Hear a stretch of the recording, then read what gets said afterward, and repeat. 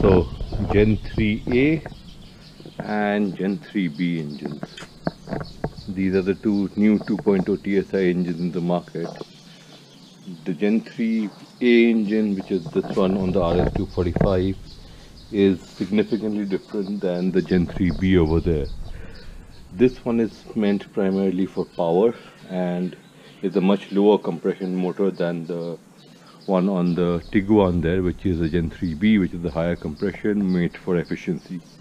And the efficiency figures of that one are far better than this one, but then efficiency is not the goal over here.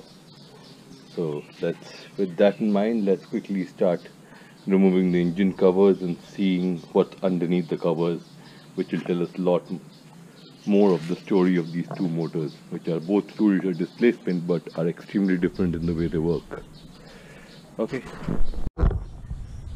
now that the engine covers are off, this is what the Gen 3A motor looks like, which is a 245 horsepower PS motor, and this is what the Gen 3B motor looks like, which is the 190 horsepower motor. So straight up the top you can see that the oil filler is higher. The intake cam is variable over here. These are the cam actuators. So they are, I think, the valve of the cam actuators. So we got variable valve timing on the intake side in the Tiguan motor, whereas on the RS245 motor there's no intake actuator over here, but there's the exhaust side actuator, the valve actuators, I think, or the variable timing actuators, and that's the big difference between the two motors. The other thing that you can see straight up is that there's no mass airflow sensor over here. So this motor primarily works off the mass air pressure sensors. One here, one down there. I think there's one more somewhere. I'm not very sure about that. And whereas this motor works off a mass and map combination. Like there's the mass airflow sensor over here, and there's the mass air pressure sensor over here.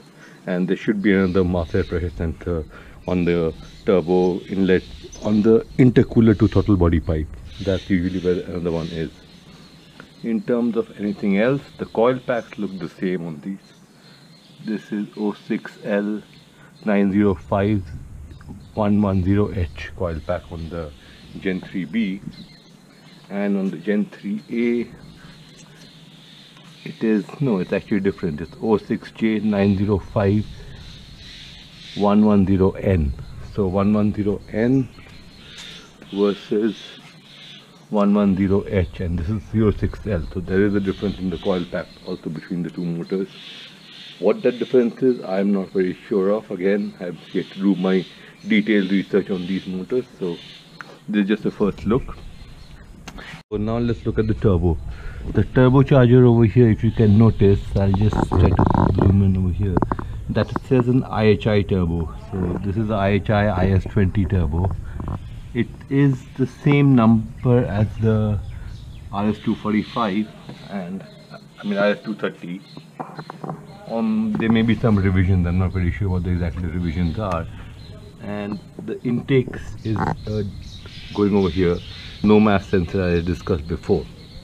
Now let's go into the Tiguan. The intake is completely different. The turbo is over there. It's a much smaller unit. Visibly, it's a lot smaller than the one in the other car. It doesn't say who makes it. No, it doesn't have the IHI stamp on it, so I'm sure it's not an IHI turbo. It's actually a very, very different turbocharger. Even the exhaust side of the turbo is very different. Downpipe looks to be very similar. Yeah, downpipe looks similar. So that's another difference between the two engines. The head, as you can see, is completely different head. The actuators are on the intake side over here, and over there it's the exhaust side. The high pressure fuel pump, this fuel pump is different over here. This seems like a lower flowing fuel pump than the one on the 245. This is a big fuel pump, like this is huge. So the entire head is different because, for sure, the fuel pump is bigger over here.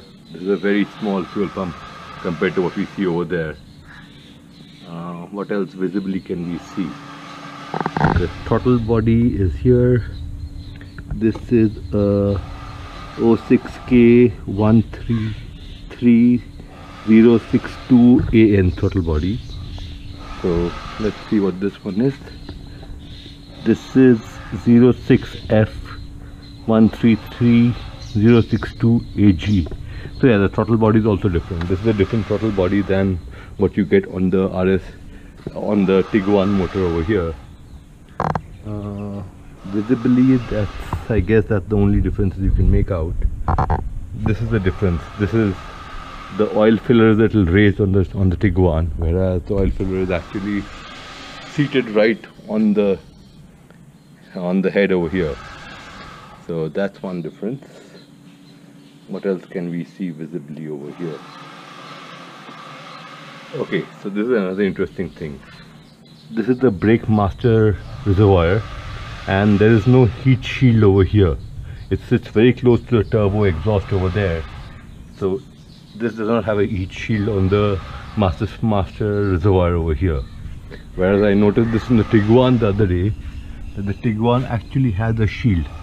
There's a heat shield on the turbo, on the brake master reservoir, and that should be a good thing if we can find it and fit it on the RS, because the turbo exhaust is right here, and it generates a lot of heat which gets transferred to your brake fluid reservoir over here.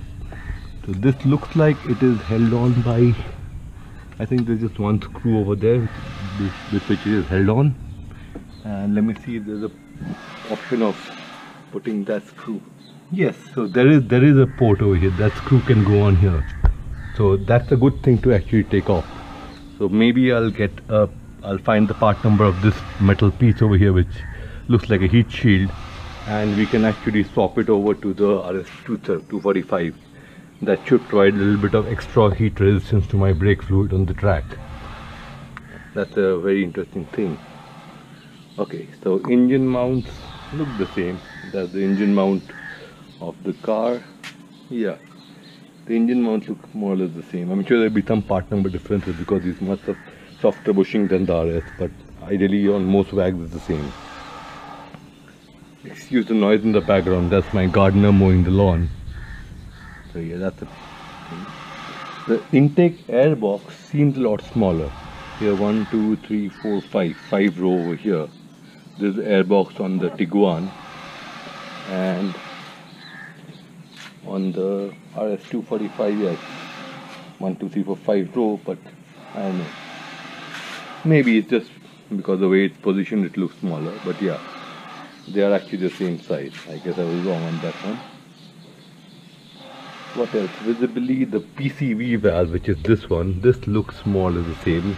This is Volkswagen Audi, made by Kangst. Has the pressure release valve, back end going from there to a turbo. Let's check that out over here. This is also, no, this is made by Voco over here. I mean, it looks the same part though. Don't see any physical differences on this one. Turbo pipe is going back into turbo. Yeah. So no, the PCV looks the same. There is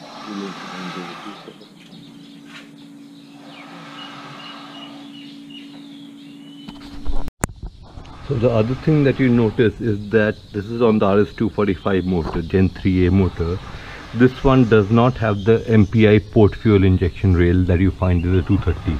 So you have the mounts for the port injectors over here, the 4 mounts, and you have the mounts for the rail which you can plug in over here, but it's not there for the factory because this car comes with much higher capacity direct injection injectors and a bigger fuel pump and a bigger in-tank fuel pump from the Golf R, which is not there. So should be easier to tune, but the MPI does have its benefits in terms of helping prevent valve gunk build-up, and this is not there over here, although this car does have the provision for it. So you can actually buy a MPI kit and mount it over here without too much of a problem. Obviously tune the car for it and wire the MPI injector separately, but that's a different thing. That's obviously expected. Whereas on the Tiguan does have the MPI fuel rail. This is the MPI fuel rail that's coming over here, and this MPI fuel rail has 4 injectors sitting on top of it. So this is actually a MPI car. So this has the direct injection as well as the MPI, which is very interesting. I think that's where the efficiency also comes from, because DI, although it's more cleaner, but does have efficiency issues with bigger injectors, and that's why I'm getting such better efficiency numbers from this car than I'm getting on the 245. So yeah, more or less in a nutshell, that's it. The valve covers are more or less, and the engine covers are same. I think the Volkswagen is nicer because of this gloss TSI over here, but eventually the covers will come off once I start modding these cars, because these do tend to get a lot hotter in our climate, and it's not a good idea to keep these covers on all the time.